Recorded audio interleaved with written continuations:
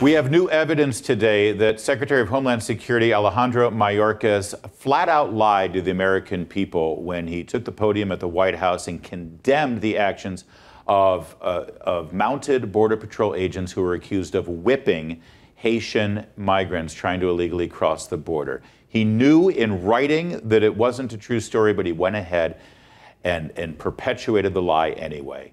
Joining us right now to discuss this and so much more of what's going wrong at the border is Brandon Judd. He's the president of the National Border Council. And Brandon, you've been a Border Patrol agent for what, over 20 years, right?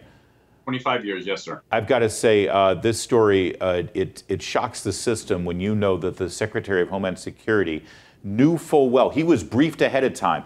Mr. Secretary, this is not true. There was no whipping. And he went out there and threw your agents under the bus anyway, in the worst possible way, comparing them to slave owners whipping black slaves.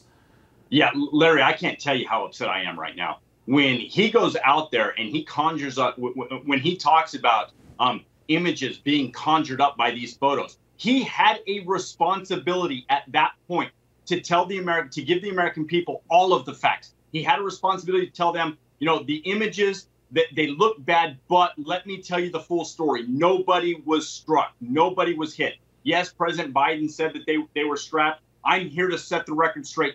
Nobody was strapped. He had that responsibility. The President of the United States then had a responsibility to come and tell the American people the truth. But this administration does not care about facts. They want to mislead the American people to go along with the narrative that they have. They knew darn good and well that all of this information wasn't going to come out until months, if not a year later. Yep. That all of this evidence clearly showed that they did nothing wrong. And they knew darn good and well that the media wasn't going to pick it up. The mainstream media wasn't going to pick it up. Larry, thank goodness for people like you, Fox News, that is going to continue on this story to tell the public what is actually going on, because that's what happened. But they took a calculated risk. They knew that the mainstream media, once the facts came out, they weren't going to fact check them. They weren't going to call them on it. Of course not. Because they jump on board with this narrative, Brandon, and they're part of the problem, the rest of the media. That's why we're trying to rely on the truth and get these facts out here at Salem News Channel. And Brandon, I remember the president saying specifically, these agents will pay a price for what they did. What are you hearing from your brothers and sisters on the border here when they've got the president and the secretary, the big boss there in Homeland Security, throwing them under the bus with these lies? Well, first off, they have paid a price. They have paid a huge price to this point. They were put on administrative duties. They weren't allowed to go out and patrol the border. Their careers were put on hold. And then they had this sham of an investigation. These investigators found administrative policy wrongdoing that just doesn't exist. There is no policies that exist that say that these individuals did anything wrong. They couldn't go after them criminally because they couldn't control that process. Biden can't control a criminal process, but he can control an administrative investigation. And that's what happened. These investigators, they are part of the executive branch. If they didn't find some wrongdoing, their careers would have been over. So, of course, they came up with some sham of policy violations. Now, I will tell you, my attorneys are defending these agents right now as we speak, and we will get them exonerated. So let's talk about Secretary Mayorkas here. This is a smoking gun. This is a smoking gun. In any other administration, this would be banner headlines. This would be leading every single news story on the dinosaur cable news networks, because here you've got a cabinet-level secretary of Homeland Security, by the way, kind of an important cabinet position. He knew full well that this was a bogus story and it was a lie, but he went ahead and repeated the lie anyway. What should happen here with Secretary Mayorkas? I think it goes without saying that he has lost the confidence of the Border Patrol agents at this point, yes? Absolutely, he's lost the confidence. But so that and I know that your viewers and listeners are educated, but just so that everybody understands, a cabinet-level official answers only to the Chief of Staff and President of the United States. They are third in their specific organization. They have no other bosses except for the Chief of Staff and President of the United States. That's how high up Secretary Mayorkas is. That's why he had an absolute responsibility to disclose all of the facts as he knew them to the American people, and he didn't do that. At this point, he must step down. He has no credibility anymore.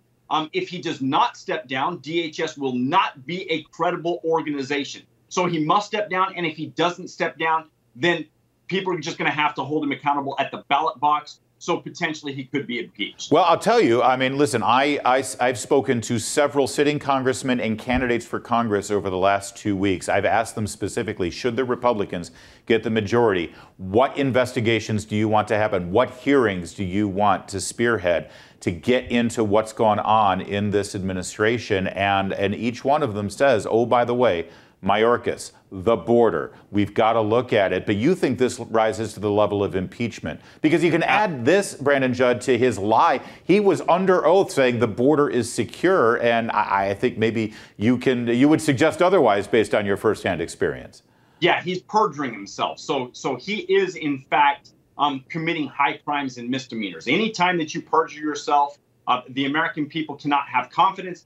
That should be an impeachment. That should be an impeachable offense. Now, what's funny about this is the Senate will never convict him, and that's the problem. I believe that Secretary Mayorkas wants to be impeached, because if he was impeached, he would be the first cabinet level member ever impeached in the history of the United States, and he would make so much money on the circuit of talking, going out and giving events. He would make so much money. I believe that that's why he's still there. I believe that he's holding on because he wants to be impeached. So he continues to tell the American people lies. Wow. In the meantime, there's a real problem at our border. We've discussed it a bit tonight. We will be discussing it tonight, and it's very real. And this is a security problem. There's a reason why the Border Patrol is under the umbrella of Homeland Security. This is how you secure a nation. Last we checked, we had over 2,200,000 illegal crossings just this year. Has there been any change in policy down there since these record numbers have come through? Is there anything that we can hang on to suggest that maybe they're getting the border a little bit under control? No, in fact, the fiscal year just started this month. And in the first 12 days of this month, we're already set to break last year's record. So there are no new policies, no new programs, no new operations to help us get this situation under control. But not only that, this administration will not even define the problem. If they're not willing to define the problem, you're never going to come up with solutions. They're not willing to call it a crisis. They're not willing to tell the American people that the worst immigration, illegal immigration situation is existing on our border today. They're not willing to define it, so they're not going to come up with the solutions.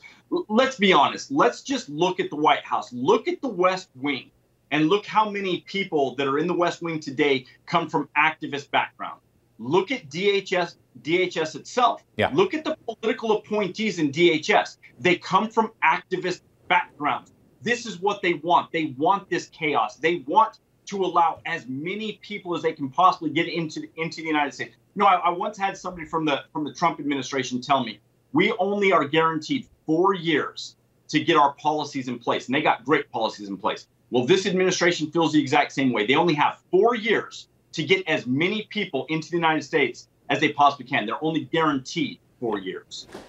Brandon Judd, president of the National Border Council, you represent the men and women who wear the uniform of the Border Patrol very well, and I really appreciate you and your passion. Thank you, sir. Thank you. More to come tonight on O'Connor Tonight.